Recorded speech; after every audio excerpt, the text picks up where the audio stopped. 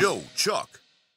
What the chuck is up, YouTube? In this video, we're going to go over shell sort. Shell sort is very similar to insertion sort, but it has an added layer of complexity. The first part of this video will be devoted to me visually explaining how shell sort works, followed by a live coding implementation. Stay tuned, this is going to be a good video. Let's dive in. So what exactly is shell sort? So shell sort is very much like insertion sort, just like I said. We're going to compare values, but this time we're comparing values that are further apart. Larger values are still going to bubble up just like they would in insertion sort, and an interval is created as our starting point. You'll see what I mean when I say interval when we go to the coding implementation, but initially that interval is just going to be the array length divided by 2, floored. Okay? And that interval is going to dictate the distance between compared items. So the larger the interval, the farther apart we can compare items, for instance. Okay. So just like I said, here is a slide depicting how we find that interval, right? We're just going to floor the length of the items divided by 2. So here you can see we've got 5 items. When we divide that by 2, we get 2.5, and then if we floor 2.5, we get 2. Now we know our interval is 2, okay? So the first slide, I am starting on my interval 2, and I want you to see where I is. That is where we start at interval 2, right? So we're starting right here, and the current value is this 4, which is dictated in red. We're comparing it against a 5 because 5 is the interval 2 away. So 1, 2, and now we're at 5. We're going to compare these values. So we make a comparison. A swap occurs because 4 is less than 5. Okay, so then we go to the next iteration. Notice we've incremented I at this point. You can see that up here. Notice how the interval of 2 remains the same, and these 2 items of 1 and 3 are 1, 2 spaces apart from each other. So the current value I'm looking at is 3, and I'm comparing it to 1. Is 1 greater than 3? No. So no swap will occur. Next, I increment again. Notice I'm at I equals 4 this time, and I'm comparing the current value of 2, dictated in red, and I'm comparing that with 5. Because again, they are interval of 1, 2 apart, right? So is 5 greater than 2? Yes, it is. So a swap is going to occur. Notice how a swap occurred, but where'd the 2 go? Well, we're keeping track of the 2 in this current variable, but we're no longer going to compare 2 to the 5s anymore, but we're going to bubble up that 5. So notice how I'm bubbling up the 5. Again, this is going to make more sense when you actually see the code. This is just like insertion sort, just how we did with insertion sort, where we bubble up the greater numbers, and then at the end of the for loop, we are going to make that final swap. So I'm comparing 2 now to 4. So I'm actually comparing 2 to 4. Is 2 less than 4? Yes, it is. So look what happens here. 5 bubbles up. This is just what I was saying. And then look at index 2 right here. That becomes the 4. And then now we have the 2 back here. So it's worth mentioning that we've done this and we've reached the end of the array because the array is 5 items long. The last index at this array is 4. So look what happens in this next slide. We start at 1 again. Notice our interval has now decreased from 2 to 1. What you want to do when you run shell sort is every iteration of your main outer loop, you want to decrement the interval by itself divided by 2. So if we started with a interval of 2, then to divide it by 2 would be 1. But let's say your interval initially was like 6, then it would be 3, then it would be 1.5 floored, which would be 1. So you can see how you're just dividing your interval by 2 every iteration of this main outer loop, which again will make more sense when we see the code. But now our interval, since it's smaller, we're actually comparing items that are one away from each other. So our current item is 1, and we're comparing that with 2. Is 1 less than 2? Yes, it is. A swap occurs. Notice our I is still at 1. Okay, next slide. I increments to 2. And then now we're comparing the item of 4 to 2. Is 2 less than 4? Yes, it is. So this remains sorted. No swap. Next increment of I, we're at 3 now. We're going to compare the value of 3 to 4. Is 3 less than 4? Yes, it is. A swap occurs. Okay? And then one more time now, we're at I equals 4, and we're going to compare 4 and 5. Is 4 less than 5? Yes, it is. So we know the array is sorted.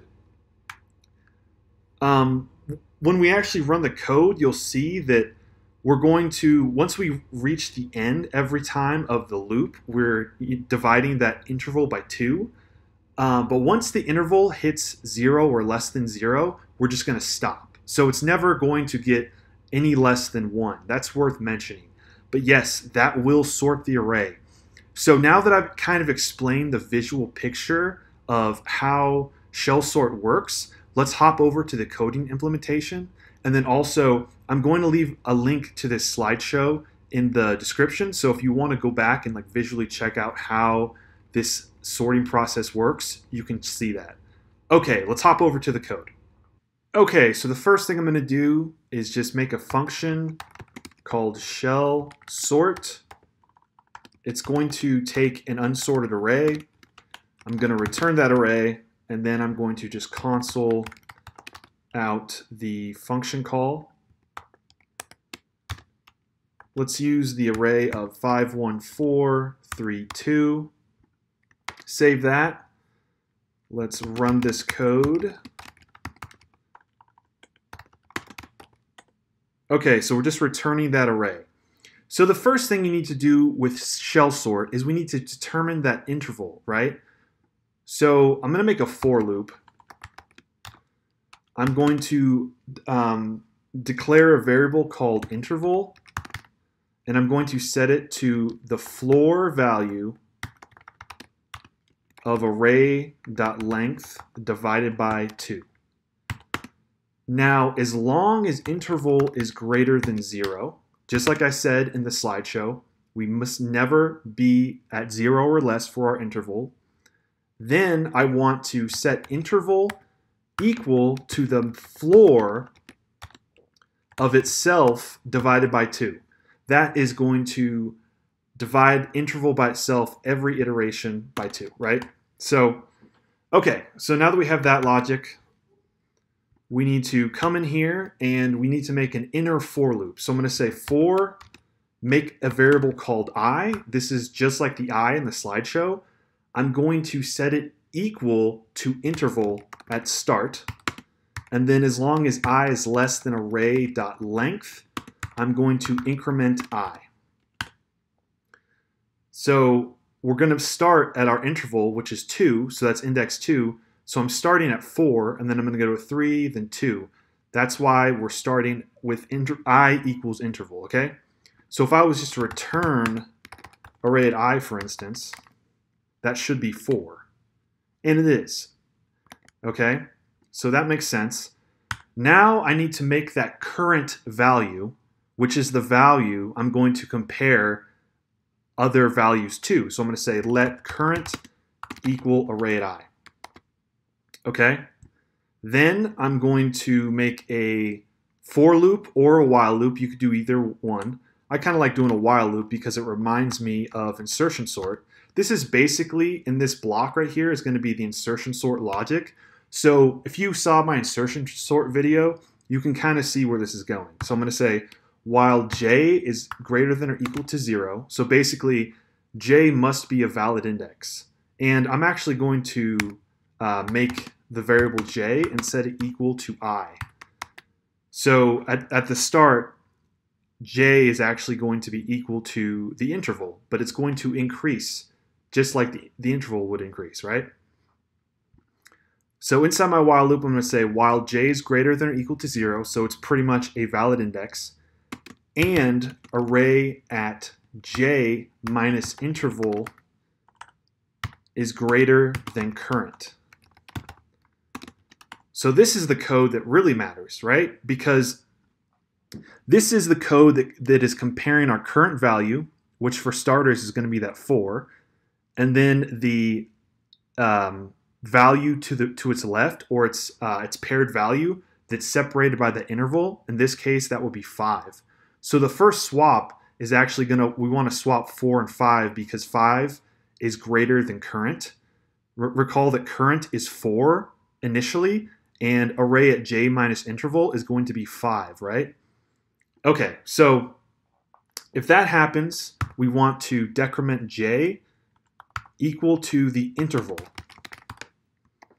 And then we also need to bubble up that value. So I'm going to say array at j equals array at j minus interval, because I'm going to bubble up that value of 5 initially, and I'm going to put it right here.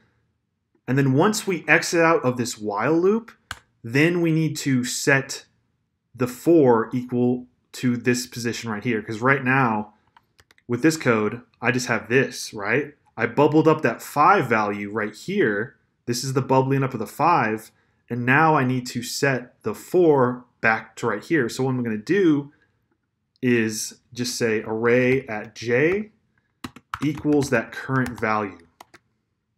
So let's actually put this back to where it was. Okay, so I'm going to return the array, and let's see what happens. And you can see it's sorted. Let's add in some other numbers to make sure, see if we can break it.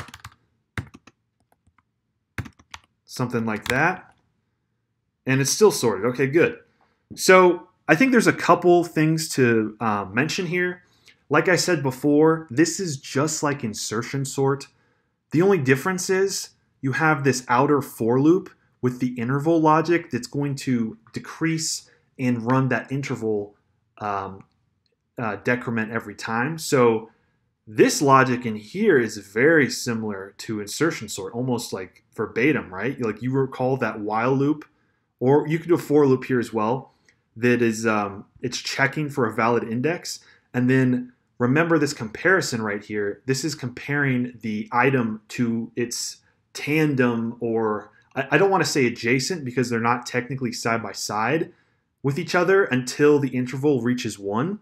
But let's just say tandem value that we compare. In the first interval, or the first iteration of the loop, it would be 4 compared to 5, for instance, and then you make that swap.